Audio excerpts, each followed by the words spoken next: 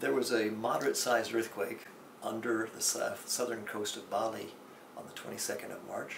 It was a very interesting earthquake because Bali doesn't have earthquakes very often, but there is a big subducting slab, a big slab of ocean crust going down beneath Bali, and occasionally it produces earthquakes. In fact, we know exactly where it is because there are earthquakes like the one yesterday. We know that the one yesterday occurred at about 106 kilometers down beneath southern Bali.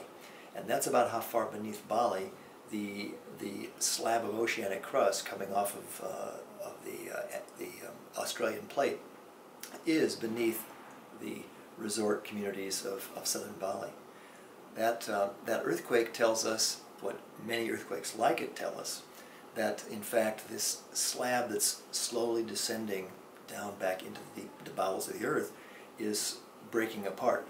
So it stretches and then pop, or it compresses and then bang, it pops in an earthquake.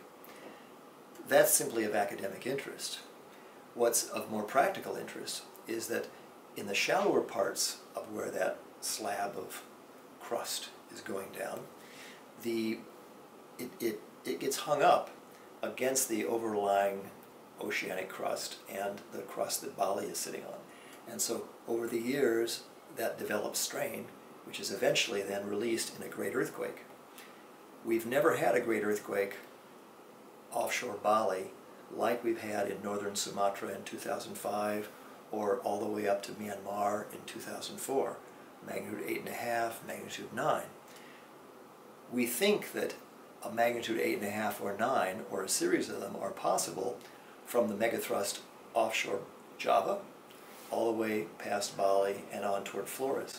So this little earthquake on the 22nd is a reminder that in fact we have this dangerous dragon lying beneath and offshore Bali that eventually is likely to generate an earthquake and a consequent tsunami affecting the south coast of Java and the southern and other coasts of Bali.